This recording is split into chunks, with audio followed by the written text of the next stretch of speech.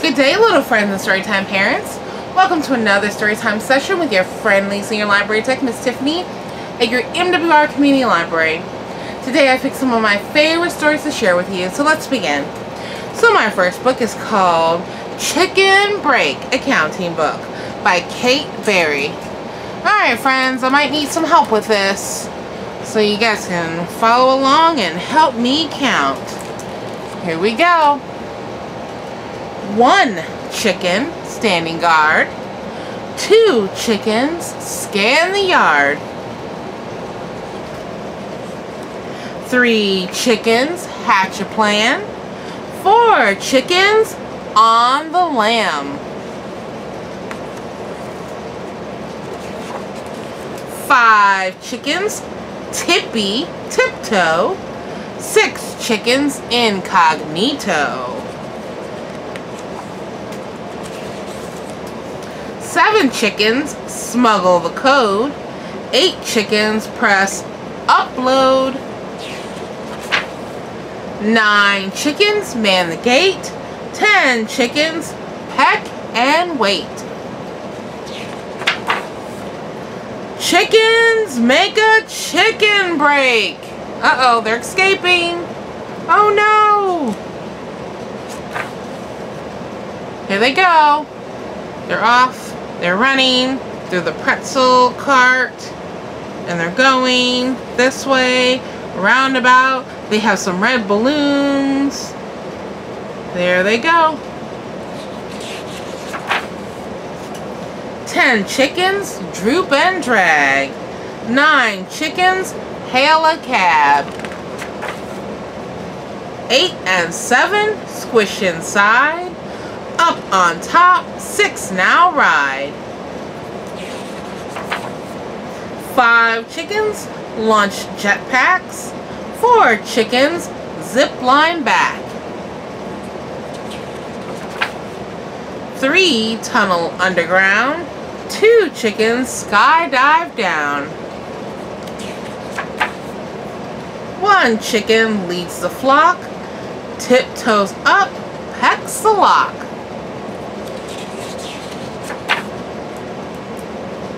Chickens waddle to the coop, shushing, clucking, one last poop. Huddled tighter, big tail shake, chickens take a chicken break. Alright friends, before we stop the story, can you help me count the chickens on this page? Here we go. 1, 2, 3, 4, 5, 6, 7, 8, 9, and 10. Good job. The end. Alright. Okay, so let's read my next book. And this next book is a little bit longer, but I think we can handle it. Are you guys ready? This is A Birthday for Bear by Bonnie Becker. Here we go.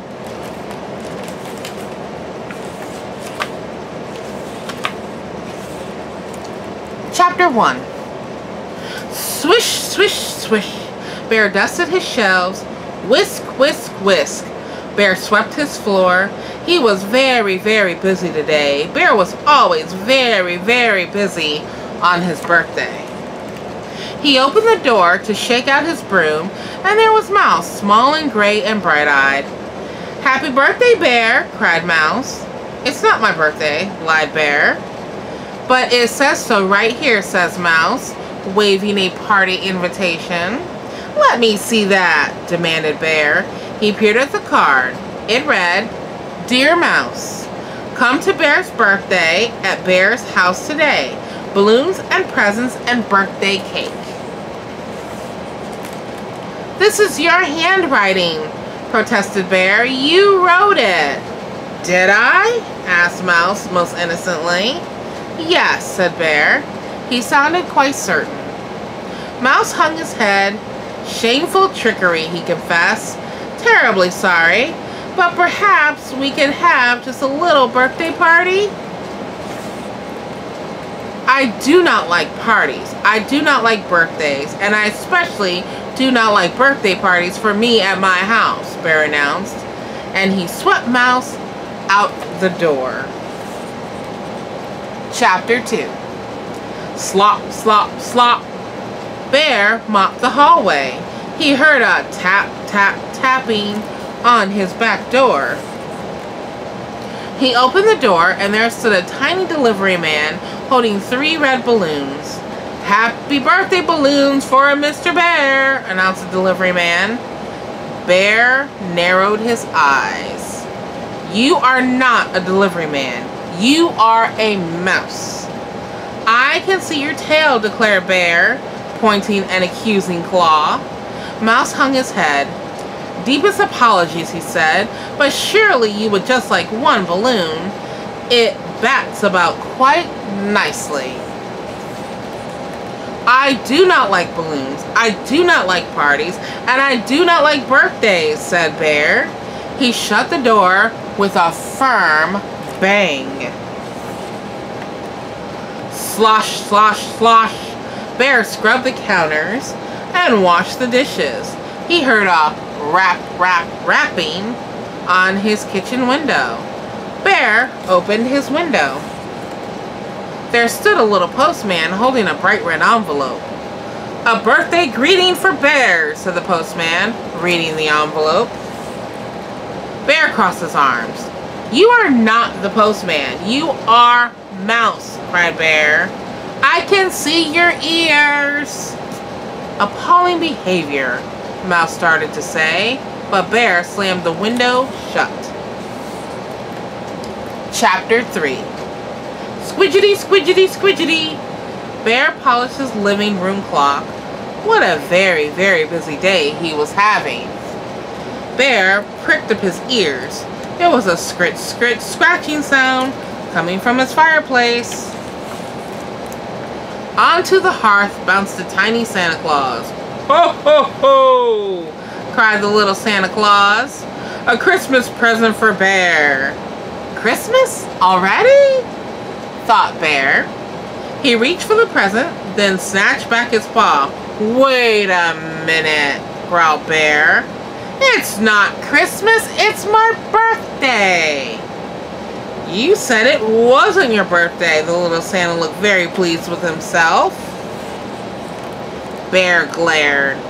"Well, you are not Santa," he shouted. "You are Mouse. I can see your whiskers." "Ah, you are too clever for me, Bear," Mouse admitted. "But still, you must like birthday presents. Everyone likes a present." Bear pulled himself up to his full height and roared, "I do not like presents. I do not like birthday cards. I do not like balloons. I do not like parties. I do not like birthdays." "And look, you scattered ashes all over my nice clean hearth." Bear trembled with anger. "I am very, very, very busy today." "It's quite a lovely present," Mouse said, and he sadly dragged it away. Chapter 4. Bear wiped up the ashes from the hearth. The hearth was shiny and clean. No mouse prints. Good. Bear swept up the ashes on the floor and whisked them out the back door. Mouse and the messy present were gone. Hooray! Squeak, squeak, squeak! Bear scrubbed his window. No mouse in sight. Yes! Bear's paw slowed to a stop. Bear stared out the window. No one had ever given Bear a present before. Bear swallowed. He had noticed that it was an especially big present, too. He wondered what sort of especially big present it might be. Ding dong, went the doorbell. Bear opened the door. There on the stoop was a pink box. "You don't fool me, Mouse. I know you're in there," Bear cried, springing open the lid of the box. But inside was just a cake. A big cake, with chocolate sprinkles on the words, "Happy Birthday, Bear," in chocolate icing. "I do not like birthday cake either," Bear announced loudly so that Mouse could hear. Bear glared into the bushes, looked behind the door, and peeked under the box. No postman, no deliveryman, no Santas, no Mouse. Bear picked up the box and hurried to the kitchen. Bear glanced around and lifted out the cake. He swiped a paw full of creamy icing and was just about to plop it in his mouth when... out of the cake popped Mouse, small and gray and bright-eyed. "Aha!" cried Mouse. "You do like birthday cake." Bear looked down at the chocolate cake with the chocolate ice and chocolate sprinkles. "I made it myself," added Mouse with an eager flick of his tail. No one has ever made Bear a birthday cake before. "Even so," Bear started to say, "I am very, very busy today." But then he didn't.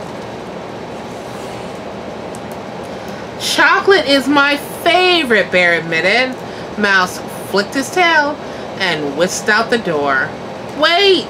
Bear cried. Quick as a whisker, Mouse was back. He tied 3 red balloons to Bear's chair, plunked a sparkly birthday hat on Bear's head, and set the especially big present on Bear's lap. Bear lifted the lid from his present. Crackle, crackle, crinkle. He parted the crisp white paper. In the box nestled a pair of shiny red roller skates, just the right size for a bear. "Happy birthday!" cried Mouse. "Thank you, Mouse," said Bear gruffly. "I've always wanted a pair of shiny red roller skates." Bear cleared his throat. "Perhaps I don't mind birthdays at all." Then Bear cut a big slice of cake for himself and an especially big slice for Mouse. And Bear and Mouse ate the whole cake, every sprinkle and crumb. The end. What a great story. Thank you for sharing this special reading time with me, friends. I hope you have an amazing day. Bye-bye.